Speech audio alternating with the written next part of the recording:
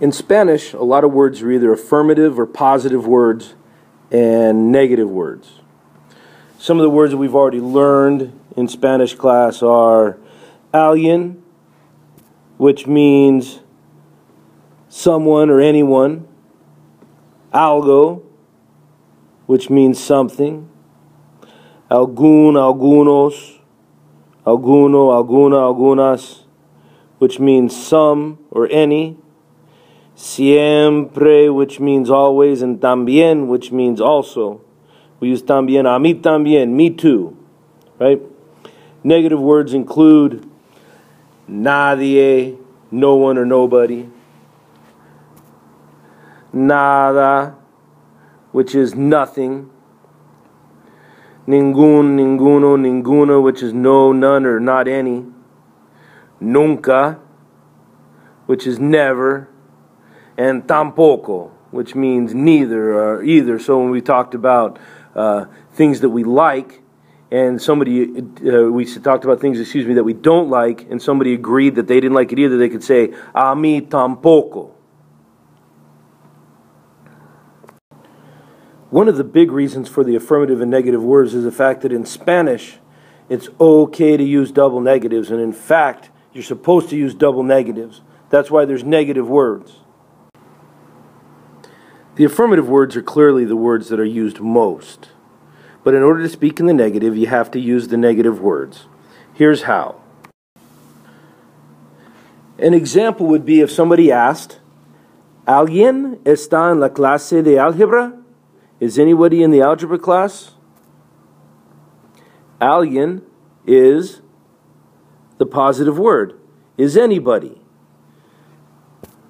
A negative answer would be, no, nadie está en la clase de álgebra. In other words, there is a double negative. No, no one, or no, nobody's in the algebra class. Another example would be if you wanted something to eat. Hey, ¿hay algo de comer? Is there something to eat? No, no hay nada de comer. Triple negative.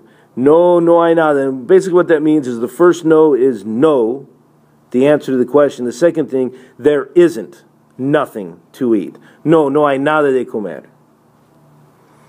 Or you might say, place that you shop at a lot, right? Yo voy siempre a esta tienda. ¿Y tú vas mucho? No, no voy nunca, right? I never go. No, I don't ever go. No, no voy nunca.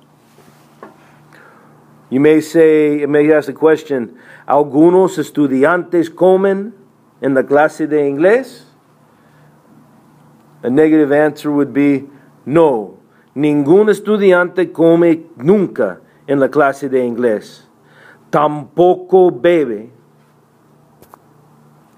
Tampoco means neither. So, no, ningún estudiante, no student eats never en la clase de inglés.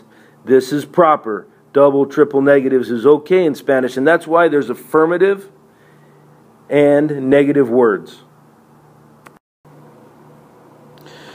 So affirmative and negative words are easy to use and to understand once you've grasped them. And so the first thing you need to do is make sure that you got a good memory of them. Memorize the words. Alguien is someone or anyone. Algo is something. Algún, alguno, alguna. Algunos, algunas is some or any. Are there any? Hay algunos. Siempre means always. And también means also or too. The negative words are nadie is no one or nobody. Nada is nothing. Ningún, ninguno, ninguna is no or none or not any. No hay ningún. No hay ninguna. Nunca means never. And tampoco means neither and either. I've posted this video to YouTube so that my students can watch it as many times as necessary in order to master this concept. However, if you need to get in touch with me to clarify something, you know where you can reach me, at Senor Denim on Twitter.